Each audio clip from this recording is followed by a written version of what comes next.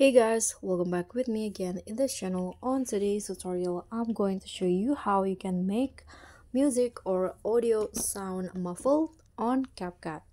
So here I've already added a video. So this is the normal voice or normal audio on my video here. This frame is made of metal, so you cannot easily destroy it.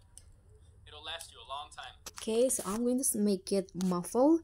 So the first thing that you need to do is extract the audio. So click on the video and find the extract audio options at the bottom, this one. And after the audio extracted, click on the audio file on the timeline and go to the voice changer, and under the voice filters choose between the two options. So the first one, you can use the megaphone, this one.